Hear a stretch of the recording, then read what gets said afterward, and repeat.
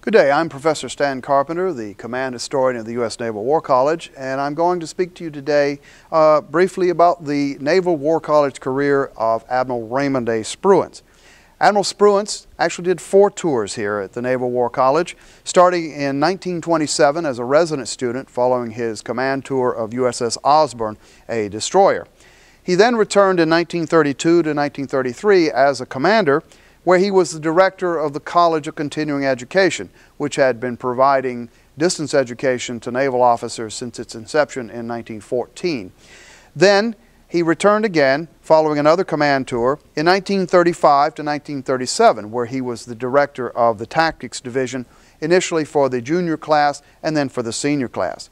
Then he went out to command a battleship, USS Mississippi, and then he returned in 1946 following World War II to serve as the 26th president of the U.S. Naval War College.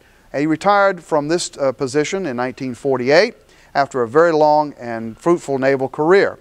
Admiral Spruance, being intimately associated with the U.S. Naval War College, has Spruance Auditorium named after him and Spruance Lobby. And therefore it's completely appropriate for the U.S. Naval War College to honor Admiral Raymond A. Spruance, again a stalwart of the Naval War College and one of the most famous of all its presidents.